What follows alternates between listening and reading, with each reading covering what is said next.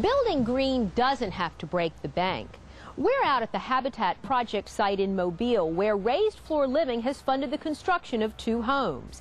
Today, Russell Richardson and I will talk about how you can build both a green and energy-efficient home that can help save the earth and save you money.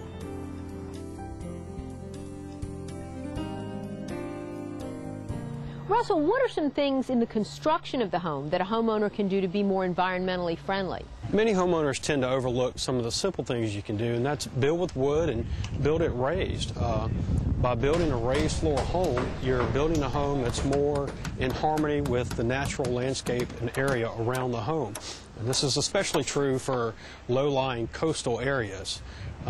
You're also, when you're building with wood, you're building with a locally sourced product that's naturally renewable, and it's an economic material.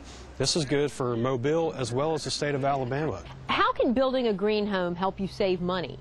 Using wood to build your home, a raised home, you're using a product that's more energy efficient than alternative materials.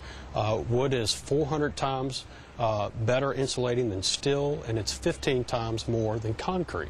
When building a raised floor home, you can incorporate the latest technologies and insulation materials to better insulate under the floor, using foam insulation in exterior walls, even between the rafters and the attic.